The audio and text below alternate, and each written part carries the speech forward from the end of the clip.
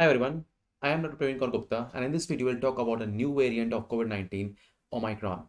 This video is completely based on facts, and the facts is taken from the World Health Organization CDC. This video is about giving you information because unless we don't have the right information, as a medical student, as a medical practitioner, we will not be able to take an informed decision. The chaos created by a lot of misinformation spreading around it should be cleared, and let's talk about this in a scientific way to understand and also evolve our knowledge. Before you do that, please subscribe to my video because we'll talk about a lot of these things in the coming videos as well. Let's start it. Well, Omicron, everything we should know.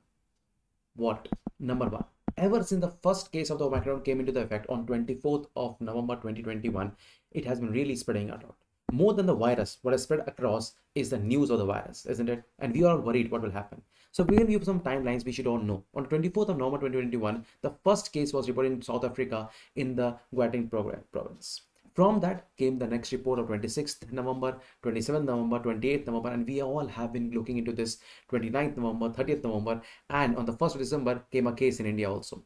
From that case from India, today we are into the 21 case of the Omicron all over India. Well, is it only enough? We have to understand why are the cases in India 21? Well, is it low or high? And what is the chances of this increasing? Or are we at all going to third wave?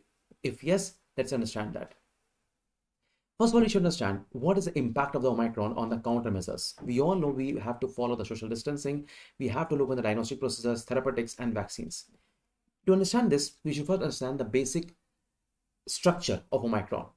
Well, any virus, we have talked about this in my previous video also, the viruses have spike protein. The spike protein attaches to the ACE2 receptors on the lungs and from which it enters inside. When it enters inside in the alveoli, it keeps on multiplying. The first multiplication, however, happens in the upper respiratory tract. But this virus has a lot of difference, especially in the spike protein. To understand that, let's first understand what does Omicron actually stands for. Omicron is made from the word omega. You might have quite be thinking, let's see, the virus has been named by World Health Organization as alpha, beta, gamma, delta. We cannot forget delta, which actually was the major cause of second wave in India in the last 6 months.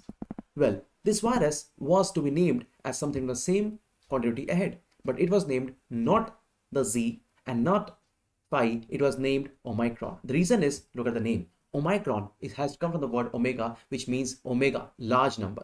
And micron comes from the word micros, which means very small. Yes, scientists have named this very simply as Greek alphabet so that even the non-scientific people can also name this like alpha, beta, gamma, delta, and now it comes is a Omicron. Well, World Health Organization has named this Omicron as a Pango lineage of B1.1529. In this, it is a key amino acid substitution. Now, this is very, very important. The main substitution in this is actually the spike protein. The spike protein is the main antigen through which the virus not only enters inside, but we as diagnostic people also use the spike protein or S gene for diagnosing in the real-time PCR of this test. So what has happened in this protein is there is a change in the spike protein, and especially these bold letters you see here like the G339, G317L, S373P, these all are the major changes in this virus. This amounts to amount of 15 changes in the spike protein compared to the Omicron when you compare this to the actual COVID-19, the first discovered that. What has happened because of this change in spike protein? Well, and I have made this very simple to yourself. So what has happened is the N501Y that increases the increased affinity of this virus to bind to the ACE receptor. This virus is now infecting more of the people.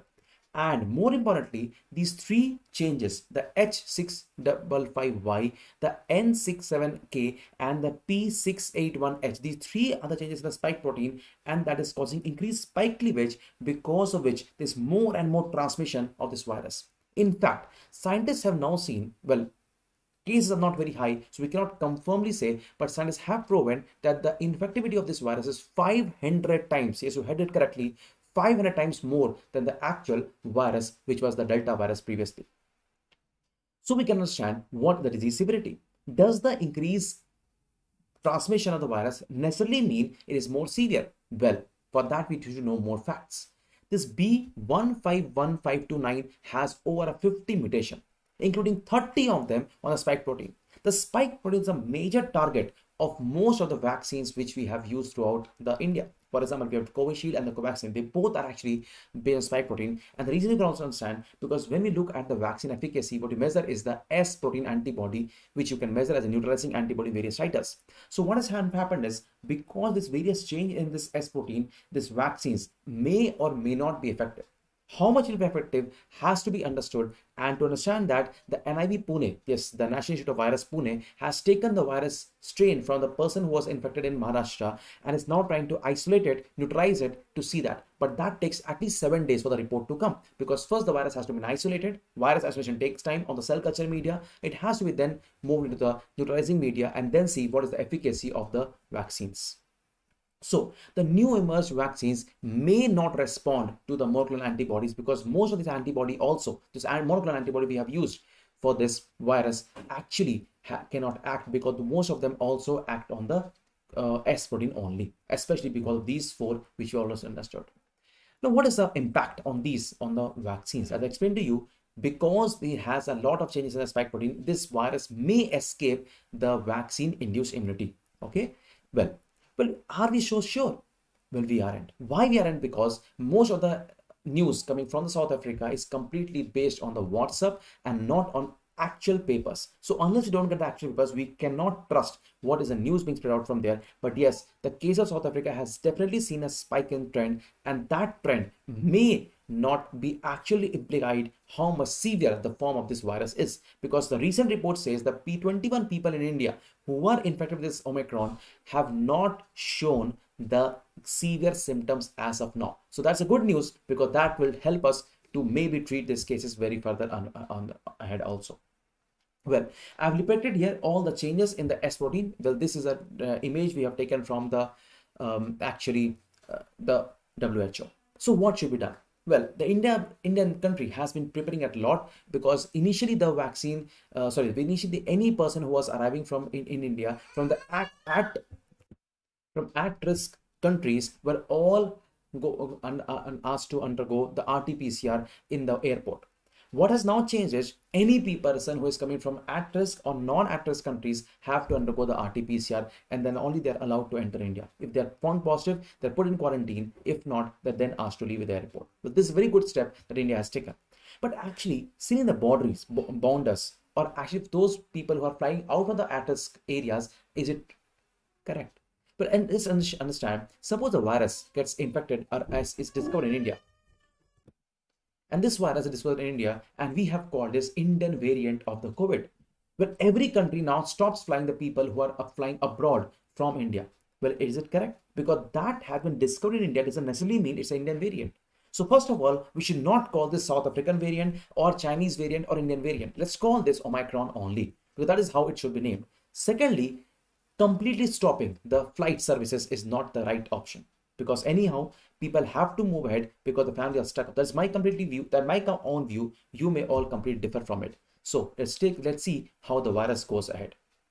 Well, a SARS-CoV-2, any SARS-CoV-2 has been defined by the WHO in 2 variants. One is the variant of the interest, and was variant of concern. Variant of interest is something which causes more and more transmissibility.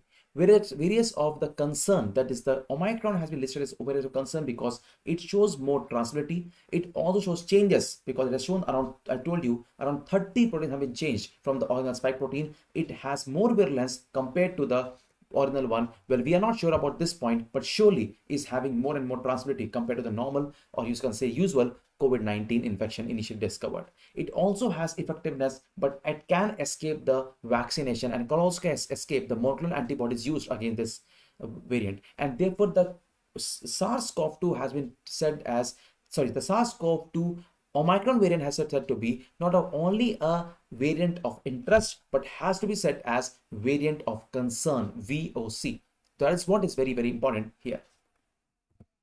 This tells us a lot of things about the Omicron. Summing up, Omicron is a variant which has a lot of changes in this protein, and therefore it has more nature of binding to the ACE2 receptors. Because the more bind to ACE2 receptors, it will infect more. Because of some changes in the S protein, it also has more transmissibility. So surely will spread more. Infection more and spread more may not necessarily mean it's more and more severe. So are we there into the third wave has to be understood in the days to come. Even the common cold virus kills more people compared to the COVID-19. But COVID-19 has really created a lot of havoc, but yes, we must be ensuring ourselves to have protection from that. So what does that mean? It means social distancing and definitely use of 3-ply or the surgical mask if better possible, and N95 mask should be used for preventing us from this infection.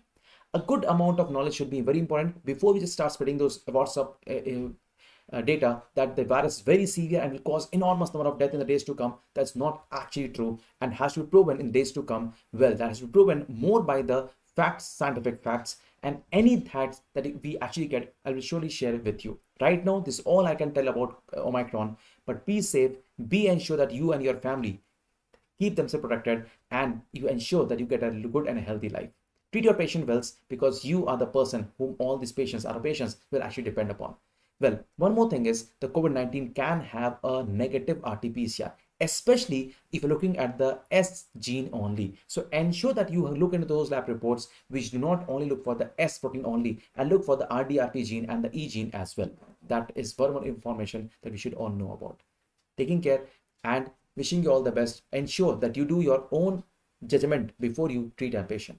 Thank you. Goodbye. If you like this video, please like and comment it below this section because it really motivates us to bring more and more facts like this. Thank you. Take care. Goodbye. Bye-bye.